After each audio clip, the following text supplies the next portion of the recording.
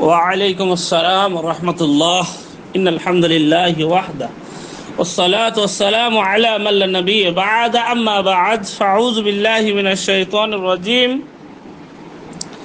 بسم الله الرحمن الرحيم من أعطى عرافا فسأله عن شيء لم تقبل له صلاة 40 ليلة রাহ মুসলিম কিতাবুস সালাম। আমার সম্মানিত ভাই প্রশ্ন করেছেন, গণক কাকে বলে বা গণকের কাছে যাওয়া যাবে কি না।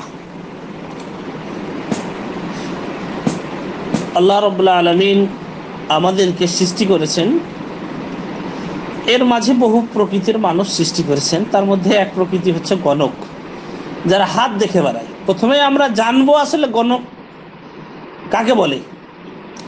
গণক এমন লোককে বলা হয় যে অনুমানের উপর নির্ভর করে, বুঝতে পারছেন, ভিত্তিহীন বিষয়ের অনুসন্ধান করে থাকে। জাহেলি জামানার কিছু পেশাদার লোকের সাথে শয়তানের যোগাযোগ ছিল, বুঝলেন। কোথা থেকে এসেছে? যে কিছু যোগাযোগ ছিল, শয়তানেরা চুরি করে আকাশের সংবাদ শ্রবণ করত এবং তাদের কাছে বলে দিত।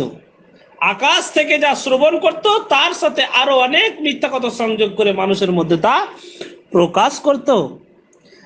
তারা যা বলতো তার একটি কথা সত্য হলে মানুষ ধোঁকায় পড়ে যেত এবং অন্যান্য সমস্যার সমাধানের জন্য ও ভবিষ্যতে কি হবে তা জানতে গণকদের কাছে আসা শুরু করত। এজন্যই বিশেষভাবে আমরা বলে থাকি, গণক হচ্ছে সেই লোক যে ভবিষ্যতের অদৃশ্য বিষয় সম্পর্কে সংবাদ দিয়ে থাকে। নাউজুবিল্লাহি মিন যালিক। যারা গণকের কাছে আসে তারা 3 ভাগে বিভক্ত। কয় ভাগে বললাম? 3 ভাগে।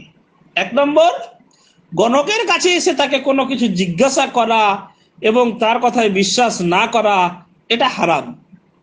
এ ধরনের লোক সম্পর্কে নবী করিম সাল্লাল্লাহু আলাইহি সাল্লাম বলেছেন, মান আতা আররাফান ফাসাআলাহু আন শাইইন লাম তুকবাল লাহু সালাতু 40 লাইলা। যে ব্যক্তি গণকের কাছে গিয়ে কোনো কিছু জিজ্ঞাসা করলো 40 দিন পর্যন্ত তার সালাত কবুল হবে না। দেখেছেন গণকের কাছে আসাটা কতটা নিকৃষ্ট। গণকের কাছে আসা কোনো মতেই চলবে না। 2 নম্বর হচ্ছে গণকের কাছে এসে তাকে কোনো কিছু জিজ্ঞাসা করা এবং তার কথায় বিশ্বাস করা, এটাও এক ধরনের হারাম। এটা আল্লাহর সাথে কুফরি করার অন্তর্ভুক্ত, কারণ সে ইসলামে গায়েবের দাবিতে গণককে বিশ্বাস করেছে। মানুষ ইলমে গায়েব জানে বলে বিশ্বাস করে, আল্লাহর কথাকে অবিশ্বাস করা হয়। আমরা যদি মনে করে নিই যে আমার পীর সাহেব বলেন আর আমার হির সাহেব বলেন সবকিছু জানে গায়েবে, নাউজুবিল্লাহি মিন যালিক, তাহলে আমার আল্লাহর সাথে এটা অবিশ্বাস, আল্লাহর সাথে এটা অবিশ্বাস করা হলো। কেননা আল্লাহ রাব্বুল আলামিন বলেছেন, কুল, এ নবী তুমি বলো, লা ইয়ালামু মান ফিস সামাওয়াতি ওয়াল আরদিল গায়বা ইল্লাল্লাহ। এ নবী তুমি বলো, আকাশ এবং জমিনে আল্লাহ ছাড়া গায়েবের খবর, গায়েবের সংবাদ অন্য কেউ জানে না। সূরা নামল আয়াত নম্বর 65। সেই হাদিসের মধ্যে এসেছে যে মান আতা কাহিনান ফাকাদ কাফারা বিমা উনসিলা আলা মুহাম্মাদিন সাল্লাল্লাহু তাআলা আলাইহি ওয়াসাল্লাম। যে ব্যক্তি কোনো গণকের নিকট গমন করে তার কথায় বিশ্বাস করলো, সে মুহাম্মদ সাল্লাল্লাহু আলাইহি ওয়াসাল্লামের উপর অবতীর্ণ বিষয় অর্থাৎ কোরআন ও সুন্নাহর সাথে কুফরি করলো। এ ধরনের মানুষ তওবা না করে মৃত্যুবরণ করলে কুফরি অবস্থায় তার মৃত্যু হবে। 3 নম্বর, গণককে পরীক্ষার জন্য এবং মানুষের সামনে তার ধোঁকাবাজির কথা তুলে ধরার জন্য তার কাছে যেতে কোনো অসুবিধা নেই। ইবনে সাদ মনে করা, ইবনে সাদ রাদিয়াল্লাহু তাআলা আনহু নবী সাল্লাল্লাহু আলাইহি ওয়াসাল্লামের কাছে আগমন করলে তিনি মনের মধ্যে একটি কথা গোপন করে ইবনে সাদকে জিজ্ঞাসা করলেন, বলো তো আমি কি গোপন করেছি?